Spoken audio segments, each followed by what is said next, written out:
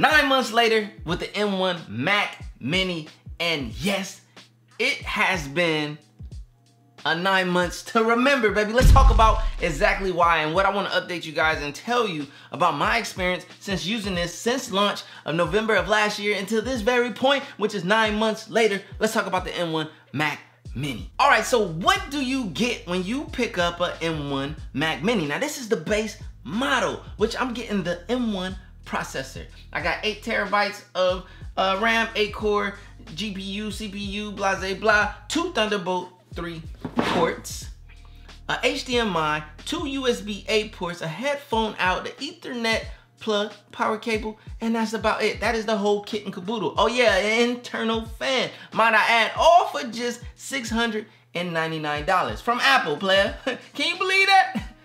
I can't. And if you go refurbished, you can get this bad boy around $549. This exact model, yes, $549. I did not stutter. If you go refurbished, if you go brand new, $699. Best value. I'm gonna tell you why. Before we get into all of the good and the sweetness about it, let's talk about the cons. The biggest con with this M1 Mac Mini is it does not come with a display or monitor, meaning you have to purchase that. Now, if you aren't lucky enough to already own a monitor, then you have to buy a monitor. So that adds in addition to the cost of this machine. Now, depending on what type of monitor you go for, how conservative, how pro, or how Apple-ish you try to choose within your monitor, that price point can rise quickly. So me personally, I use the LG 5K 2K display, which is an expensive monitor, has HDR 400, I believe, on it. It's an ultra wide 34-inch. It has just that pro essence that I need because I like accurate colors for my color grading and video editing. But that's just me. You don't have to go that route. You can get a more than capable monitor for a more than capable price point, which adds to the value of this here M1 Mac Mini. And if you already got a monitor, end the discussion. Now there's another con to any of the M1 Apple computers, and that's the lack of ports. Now yes, you get 2 Thunderbolt 3 and 2 USB-As, but if you're a tech nerd like me, you go beyond that. You got the Ethernet cable and HDMI and all that. This has a pretty solid UIO port on the back. But let's be honest, me personally, what did I use in combination with this? The CalDigit TS3 Plus. Now this is on the higher end of the Thunderbolt 3 docks, but a Thunderbolt 3 dock is necessary if you need to expand your IO ports, especially to do it efficiently and the most capable way. Thunderbolt 3 ports is the way to go. Now, there are some USB-C ones out there that are cool and everything, but I like the Thunderbolt 3 ports. The CalDigit TS3 Plus serviced all of my needs. I got the SD card reader that I didn't have. I got so many USB 2.0 ports, sorry. I got even more USB-C ports, 2 more. I got another Thunderbolt 3 port. I had a display port out. I had an Ethernet cable plug in there. I had audio. I have it all in the CalDigit TS3 Plus. So if you want to get that for your M1 Mac Mini as well, I'll leave a link down in the description below to all the things I'm going to talk about. But let's talk about this bad boy right here. So that is a con. That is going to cost you more money if you need more ports. But here's the thing. It's worth it. Why is it worth it, CJ? Let's start talking about the pluses, player. Now, the biggest pro to this here M1, let me dust off your shoulder, player. The biggest pro to this M1 Mac Mini coming in at just $699, the base model, yes, I have the base model right here, is this thing crushes any and everything, the majority of all things that you can throw at it. Now, previously to this, I was running on my iMac Pro, which is a $5,000 machine. This thing is crushing things. This thing is crushing in Final Cut Pro, 4K editing, multi-stream 4K threads, a lot of layers, all of that goodness in the base model. Better than my $5,000 iMac Pro. If that doesn't tell you how great the M1 processor is, then I don't know what else to tell you, player. Like, I mean, I literally just told you this machine for $700 is running better and efficiently than my $5,000 Mac purchase. Yeah, man. I'm gonna cry about that off the screen, off the camera. Yeah, let's move on to the next thing because I don't even want to think about that. Another big pro for me, 9 months later, in my 9 months of use, I am able to transition this M1 Mac Mini base model into becoming my high-end gaming streaming PC.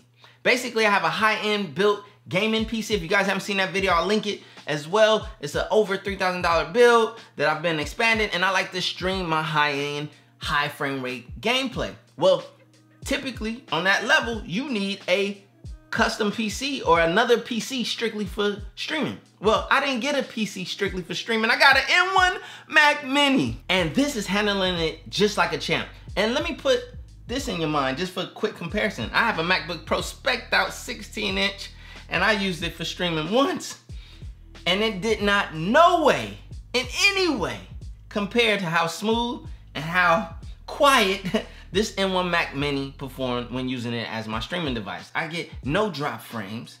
I can stream, I can record all of my gameplay, as well as I don't have to listen to the fan scream and yell at me because of the over inefficient Intel built MacBook Pro of the past. And speaking of MacBook Pros, I just made a purchase. I went back to grab the M1 MacBook Pro 13-inch as my new editing machine to replace this M1 Mac Mini, which is moving over to my streaming PC. So we gotta give you thoughts. I'm gonna make a video and tell you why I would even transition or why I would ditch the M1 Mac Mini, which I'm telling you right now is so great for an M1 MacBook Pro. Stay tuned for that video. So here it is. At the end of the day, the main points I really wanted to get across in this video is to sing praises and to give true, proper, like, notice of the M1 Mac Mini.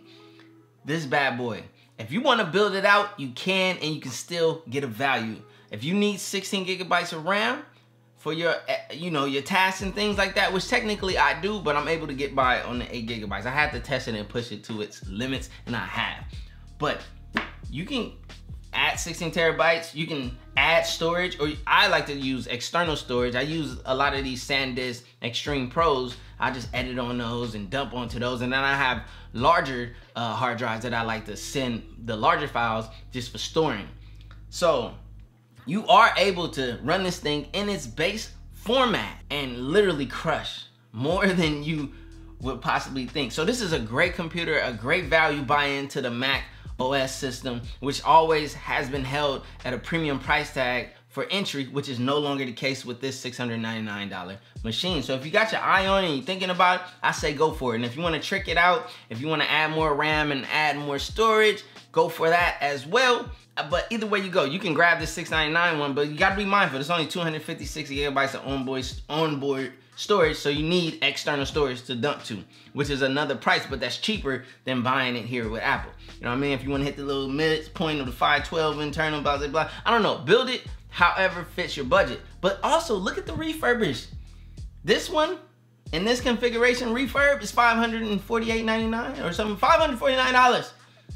You can't beat that. And then you can get 16 gigabytes for like $799, and you can get bigger. You can get like the whole kit and caboodle in the refurb if you want to go that route. But even if you don't go that route, you want to buy your tech brand new like how I like to typically do, you can grab this here machine and you can handle a lot. Just be mindful of the decisions you make when you configure it, because there's no going back.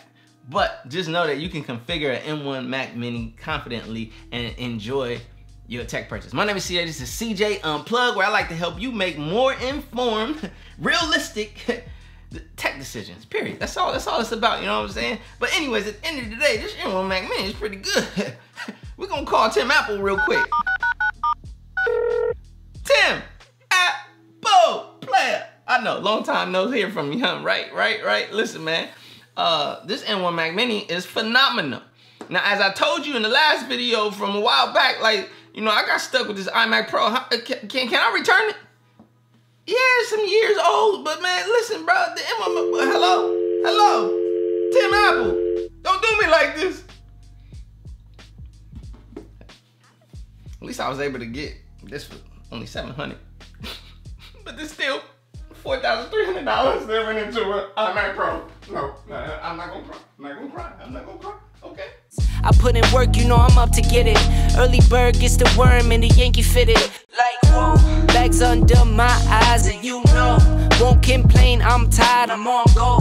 For that grip, 10 toes till they swole. For that grip, 10 toes till they swole. Remember those days, those L's, I couldn't sleep right now. I get paid, vacay, I'm staying B-side. Breaking the blues over steak, I gotta eat right. You could be my peace sign.